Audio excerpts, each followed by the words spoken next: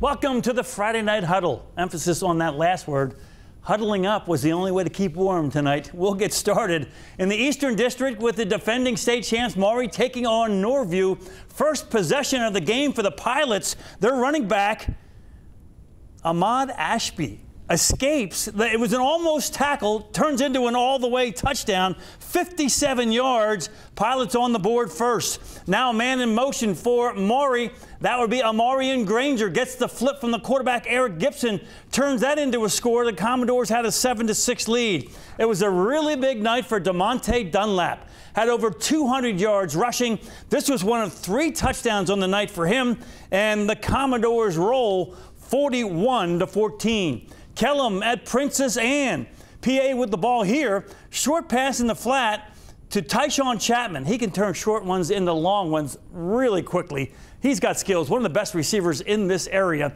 Takes it a long way. That would set up a touchdown from the quarterback, Ryan High, on the quarterback keeper. 7-0 Princess Anne. This was a tight. Kellum trying to pull off a big surprise here tonight. Their quarterback, Will Park, on the keeper, picking up yards. This one would go to double overtime. I got another Kellum highlight for you here because they did so well. Jarrell Harrison, not well enough. Princess Anne pulls it out in double overtime, 20-14. Bayside at Lansdowne. The Eagles with the ball here. Derek McMasters, the short pass to Davion Weeks. And Lansdowne was trailing just 13-12 in the third period in this game.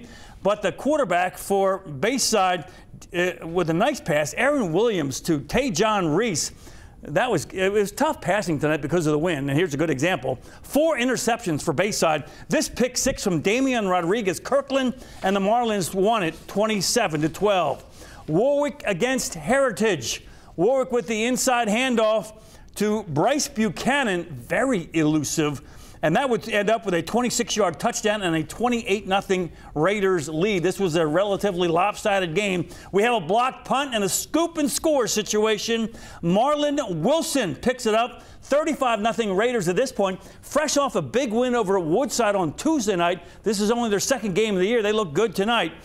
And that was Kaishan Jones with a pass from Eduardo Rios. Warwick won in a 35-0 shutout. Jamestown against War Hill. For the Eagles, Tennyson Garrett up the middle, breaking tackles and some more tackles, and then running free. Jamestown took a 7-0 lead, but we have a big surprise in this one. And not so much. War Hill would score the rest of the points in this game. Their quarterback, Shaheim Taylor, picking up some yards on the keeper. Then the rest of the game, they left it up to their defense. We got a Isaiah Hurlburt showing here, and the Lions took it 39-7. We have a theme on our scoreboard tonight. Ocean Lake shut out Tallwood, 43-0. Green Run shut out First Colonial, 48-0. Lake Taylor didn't shut out Norcom, but won easily. Hickory got shut out by Grassfield, 13-0. Indian River, Great Bridge, Nansemond River shut out Lakeland, and Tab shut out Poquoson, 27-0.